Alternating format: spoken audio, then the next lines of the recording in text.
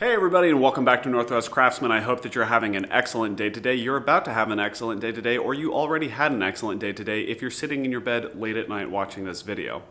Today I'm going to bring you a new tool, as you can see from the title, and we're going to be setting up this brand new Bosch router table.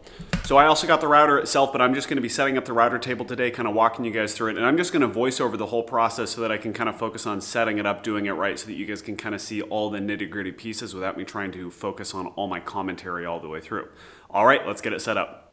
So there are two primary ways that you can do your router table. One is to make it, and one is to buy it. There are a couple of reasons that I chose to purchase my router table, but the primary ones are that the setup is easier, the tolerances are probably tighter than I can manufacture at this point, and the integration with my Bosch router is already set up and easy. Now within the realm of purchasing a router, there's a lot of different options and a lot of different brands, but I chose to go with the Bosch 1181 because it's the newer model of a very popular router table of theirs, the Bosch 1171. There's a couple of different upgrades to this table, but the vast majority of the operation is still the same.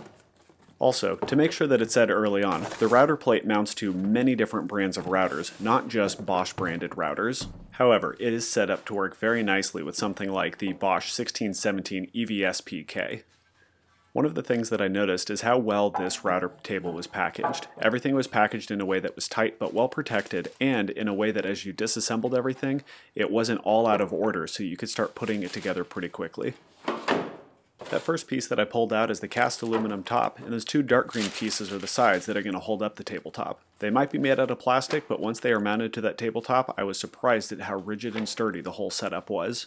So to go through all the different miscellaneous components, first up is the router plate. You can see all the different holes for all the different styles of mounts. The manual has all the information for which holes to use on which styles. Next up is the feather boards, the power switch and cord, the dust collection port, which fits a 2.5-inch hose, all of the fasteners that you're going to need, some clear protective guides for use in different situations, some plate inserts for different sizes of bits, the MDF fences, which provide a nice slick backing, some shims the manual said were for jointing, but I still don't know exactly how they work and we'll need to look that up. And then inside of this tiny little folded plate here we have some face plates, one for the power switch and one for a side pocket. And then last but not least, we have the fence mount. This is the rigid backing for those MDF plates, which allows everything to stay at 90 degrees and stable throughout all of the different cuts. This is made out of what looks like just extruded aluminum with some fancy machining. I'm going to go ahead and speed it up a little bit as I do the actual assembly. One of the notes that I do have to make is that Bosch did an extremely good job with their directions. Every single fastener, all the different details are all laid out very well in the manual. If you read the manual, they'll tell you which way to put the washers, which way to put the nuts, which side to put the nuts in. I mean, literally down to the most minute detail. They have it all laid out in the manual. So after putting the sidewalls together and organizing all of my fasteners, the first step is to put the tabletop on. Putting the tabletop on is really simple. It's really just about aligning the holes with the sidewalls and then making sure that all your fasteners fit through. I went ahead and just hand tightened them first before I went through and did a final cranking down. Which, to note, you don't have to do too much, you just need to make sure that everything is snug.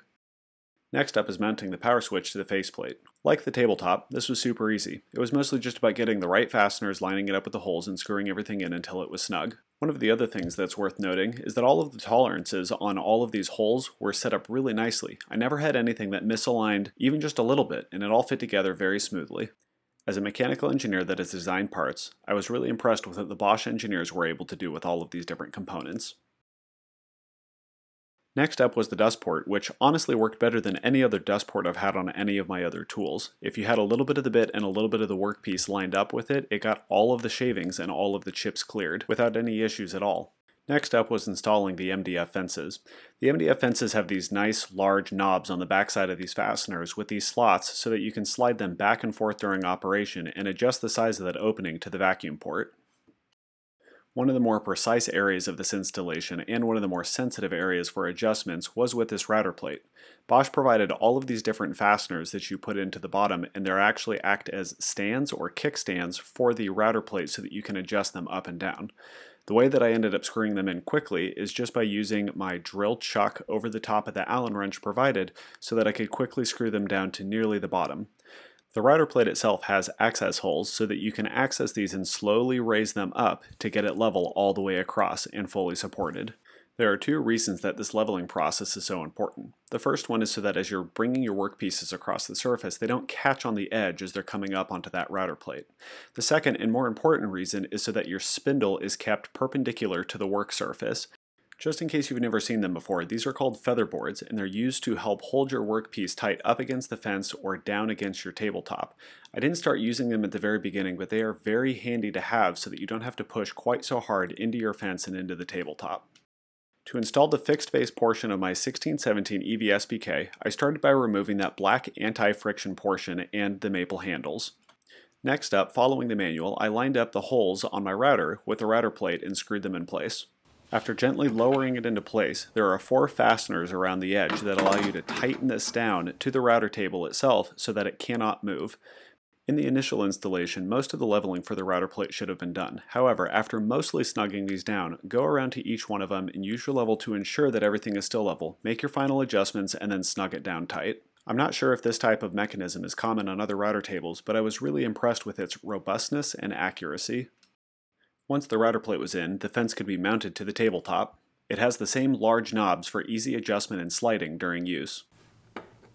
At this point, the table was ready to install the router. The Bosch 1617 EVSPK has a really cool quick swap feature between the plunge base and the fixed base. Because the fixed base is mounted in here, I can quickly install it after doing some plunge routing. I didn't mention this previously, but the back of the power switch has 2 different plugs on it. One is for the router and one is easily for a dust collection system.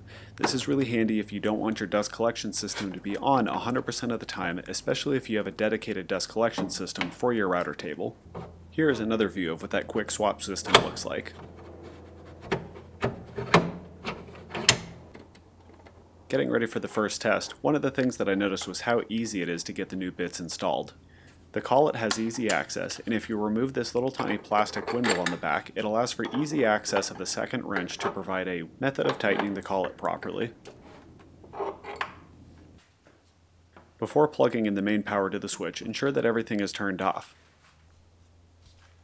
It is also important to note that when you're doing a first power on test, it is a good idea to plan to turn it off immediately so that if anything is going to go wrong, you are turning it off as quick as humanly possible.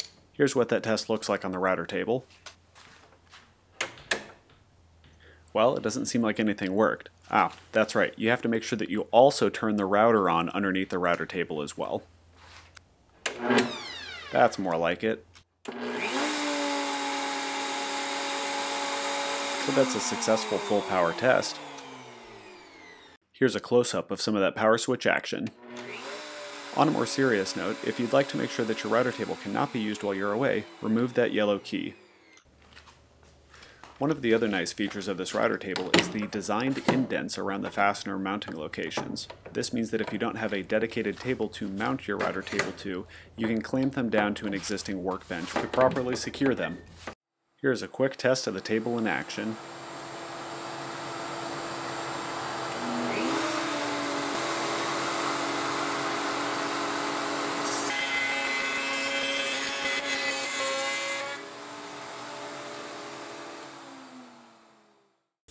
Clean cut, fed smoothly, and like I had mentioned earlier, there's no debris because the dust extraction port worked so well. Honestly, I think I might have a new favorite tool around the shop. Well, everybody, there she is. That's the new router table with the router all installed, and I am super excited to get working with this thing. If you have any questions about how I set this up or what I'm going to use it for or anything else about the channel, go ahead and leave it in the comment section down below. If you'd like to see the unboxing of this new router, go ahead and click that right over here. And then thank you guys as always for sticking around. We really appreciate it. If you're new to the channel, we'd love it if you would consider subscribing. If you like the kind of videos we're putting out, it really just means a lot to us when you guys subscribe to the channel and you stick around and you like the content, you comment, you get involved, and it just really means a lot. So thank you guys very much for being around. If you are already a subscriber, thank you so much for being here as well. All right, well, I'll see you guys another time. Have a great one. Bye.